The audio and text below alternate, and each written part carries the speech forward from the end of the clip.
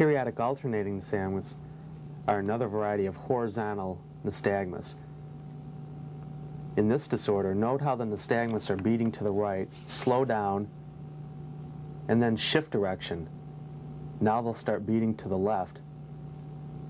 This cycle can repeat itself indefinitely as long as forward gaze is maintained. Occasionally, alternating positions of gaze will be seen to maintain the eyes in their relative null position. This disorder is again localizing and has approximately the same localizing value as downbeat nystagmus. Rarely, as in this patient's case, they can be seen on a congenital basis. Note how the nystagmus maintain horizontal direction in all positions of gaze, including up gaze. This is also seen, if you recall, in congenital nystagmus.